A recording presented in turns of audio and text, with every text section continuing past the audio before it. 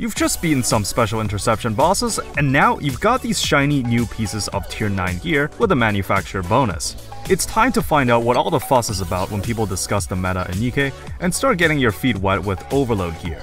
My name is Psyche, and in this volume of my detailed series of guides that I call Cummander Bootcamp, I'm gonna brief you on what overload gear is, how to prioritize them, and how to bring your units to the next level. Welcome to the endgame grind. Let's get started. At this point, I'm expecting you to have beaten at least some of the Special Interception bosses to start getting Tier 9 manufacturer gear, or T9M gear for short. This is currently the highest grade equipment you can get in the game, and with it comes with a special perk. You can upgrade them to level 5 as you can with other pieces of gear that you've been getting, but once it reaches level 5 and the manufacturer matches the unit you place it on, there will be a third option that says Equipment Modification. Doing so will expand a custom module. These things can only be dropped randomly by fully clearing a Special Interception boss.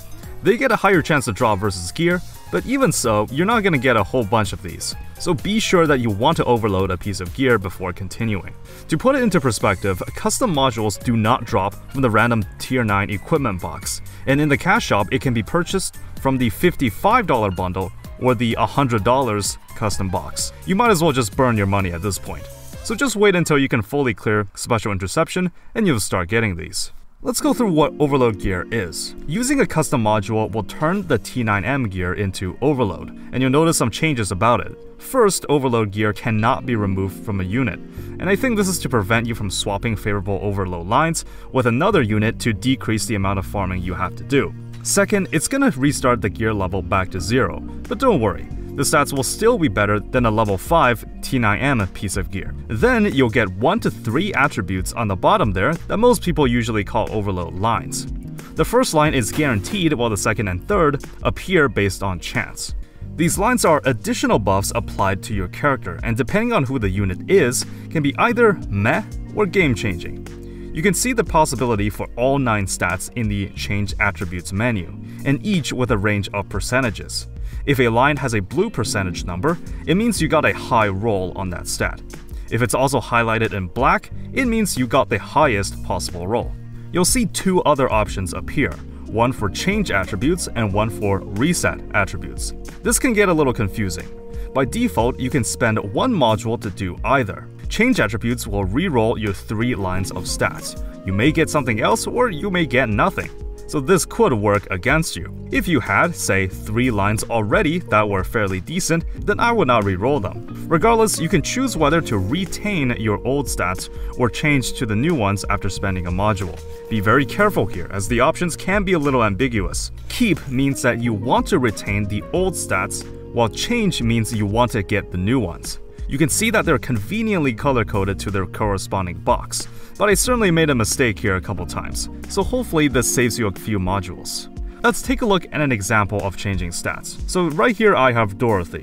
She currently only has elemental damage as the only line on this piece of gear, so I think it's a little bad and I can't see any way I can get a worse result. I re-roll it once, but something interesting happens. I get max ammo capacity.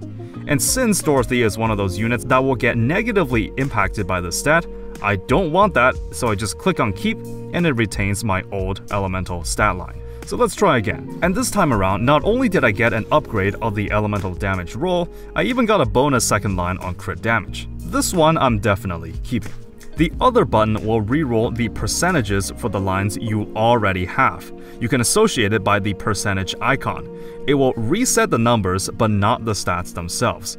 This is useful if you already have favorable stats, but maybe you low-rolled on the percentage ranges. Let's take a look at an example. In this case, I have Snow White. I want to reset the attributes as I already have 3 decent lines that are good for my build, but I happen to low-roll on the percentages. So I spend a module, and I choose to change to the new ones since the new rolls for elemental damage and crit are better, and one of them even got the highest possible stat. So in this case, this roll was a good improvement. But just be warned, this can obviously work against you. You can land on a lower percentage, so just don't be greedy. For the overload enthusiasts, you do have the option to lock a certain line, but doing so will cost you 2 custom modules. This will prevent a line from being modified, but something the game doesn't tell you is that if you lock a line, every time you change or reset attributes, it's going to cost you 2 modules instead of just 1, and if you have 2 lines locked, then each roll will cost 3. That's pretty huge, and it's not something the game will openly warn you about.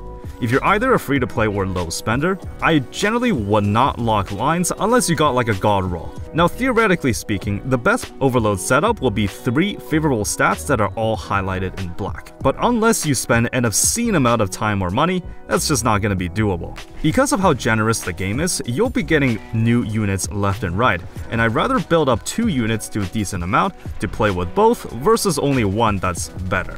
But hey, it's a waifu collection sim, so if you want to blow all your modules on your favorite, go right ahead. General rule for me, if a stat roll is mostly favorable, then it's good enough. You can easily do raid content and campaign bosses with decent overload gear. You don't need to min-max to the point of breaking your sanity or bank account. Now on to the second part of the guide. Who should you put overload gear on? Technically, anyone can use them, as overload gear, at the very least, even if you ignore all the lines, is still a stat increase, so it's hard to argue having it will harm a unit in any way. However, a general rule of thumb is that certain characters benefit more from having them. Most of the times, it's gonna be DPS units, or units that are expected to do damage. If you take a look at all the possible stats you can get, most of them will be offensively oriented. You don't see stuff like healing bonus or max HP. In the game, there is a category of characters that the community considers that will only become good or fully built when you get overload gear on them. It's not exactly something that's intuitive, but I can give you what I know about them. A character like Alice is a prime example of this. The reason why you need overload gear in order for her to feel complete is that she really wants 100% charge speed, and the only way you can get there is if you heavily invest into leveling her skills as well as having 1 or 2 lines of charge speed. Another example of this will be Scarlet. Because by default of a low ammo count and long reload time, having max ammo overload lines in combination with the right cube will make Scarlet way better. While both her and Alice are perfectly usable without overload, their full potential becomes unlocked when you do. This is a little bit different from a DPS like Red Hood. Yes, she will become stronger if you get overload gear, but the change is more linear. She's already so powerful that any further upgrades is like a win more option. There's a page on NikkeGG where there's an entire list of who to prioritize overload gear on, so you can go there and check if you have some of the high priority ones. This is also the site I use to reference some of my skill leveling priorities, though there may be some deviations in my videos. Let's take a look at Scarlet for example. On this chart, it will say that she wants 4 lines of max ammo. So on each of your 4 pieces of gear, you would try to fish for that stat. If you scroll down on the article, you can even see some general recommended lines for each weapon type. It's worth remembering that there's going to be nuance in everything. I'll kind of go through each of the 9 stats to give my info on them. Starting with hit rate, it's best on shotguns to group the pellets, good on AR users as they do have some accuracy problems by default, and most useless on snipers and rocket launchers, because snipers already have pinpoint accuracy and it doesn't make sense to make an explosion more accurate. Max ammo count is a tricky one. Technically, it's a net positive for all weapon types, but as we discussed in some of my guides like Privati, it will harm certain units, so be careful locking this in on anyone. Attack, probably the most universal stat here. Pretty much every weapon type benefits from this due to how damage is calculated in the game. It's a pretty safe bet that having a couple lines of this will help you out. Charge speed and damage. Here's the thing. If you ever got a simulation room buff that buffs one of these stats, you'll always see that they benefit snipers and rocket launchers. This is because these are the only weapon types that benefit from charge speed and damage. You still get a bar that fills up when you control a minigun character, but these stats do not affect that at all, though it would be pretty cool if it did. So these stats are useless on all other weapon types. Again, there's going to be nuances in everything. There are a select few units that temporarily change their weapon type like Snow White, who still benefits from them even though she's an AR user by default. Crit rate and damage. Despite what you think, crit is just not that good in this game. You can get it, but if more valuable stats are available, just get those instead. Of course, it's not always useless, since someone like Snow White, who has a single hit nuke where the damage is so large that critting will actually lead to a fairly big improvement. Defense. Just like in Genshin Impact, defense sucks here too. I'm just kidding. Probably. It's okay on taunt units like Noise, who's expected to take a lot of damage, so this will help you die slower. But most of the time, we can do better than this. I saved this one for last as the nuances with elemental damage gets a bit complicated. The more I played endgame raid content, the more I started to appreciate this stat. The reason I will mostly put this in the situational tier in my guides is because I don't know if people watching will want to focus on raid content. If your goal is to deal as much damage as possible in 3 minutes, having the right element is going to make a difference, meaning this stat is either really good for you or kinda useless. If you want to get into raids, then elemental damage is still a good role, but if you're content with non-raids, then not so much. After all, this stat is only useful 1/6 of the time. I'm gonna get more into this when we talk about raids, so I will elaborate more then. Alright, so that's all you need to know regarding overload gear. If you got this far, you're well on your way to becoming an elite commander, and the late game discussions online are gonna make a whole lot more sense.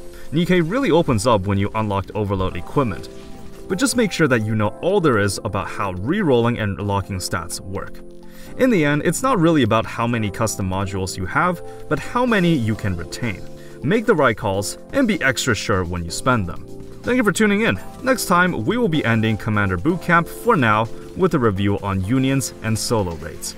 Appreciate you being here as usual, and always remember, have fun with the game.